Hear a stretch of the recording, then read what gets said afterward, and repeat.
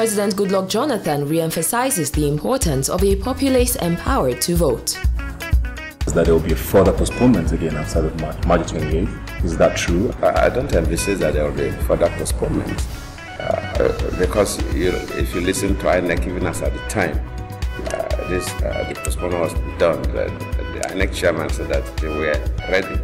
The only area where Nigerians were not comfortable, including me, is the number of people that are their permanent voters have. My conviction is that every Nigerian supports.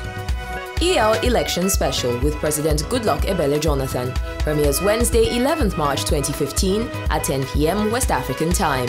Exclusive to EbonyLife TV.